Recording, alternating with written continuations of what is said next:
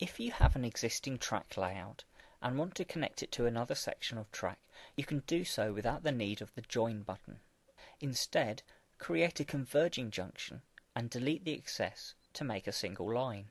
Here, select the Snap to Track icon on the bottom tab and lay track from the existing layout so that a curve meets the other track at a suitable angle. When the junction is created, you can see that the track beyond the junction is recognized as a separate section. This can be deleted. However, there is now a break in the tracks.